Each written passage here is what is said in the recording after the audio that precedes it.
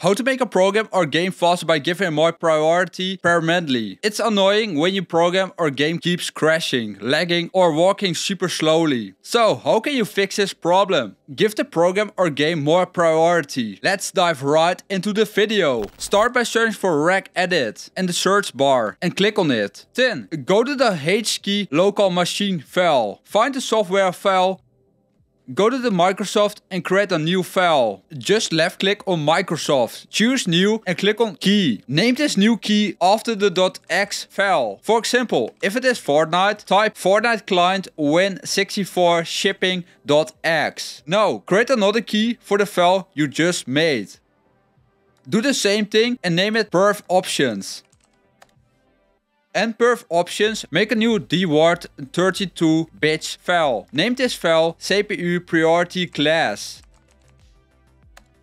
Double click on it and set the value to 3, because 3 means high priority. Check the screenshot for a quick look at the priority values. Awesome, now you have given Fortnite high priority for good. If you want to do this for other programs like AfterFX, just do the same steps. Use the name of the .exe file for the program you want to prioritize. For AfterFX, the .exe file is AfterFX.exe.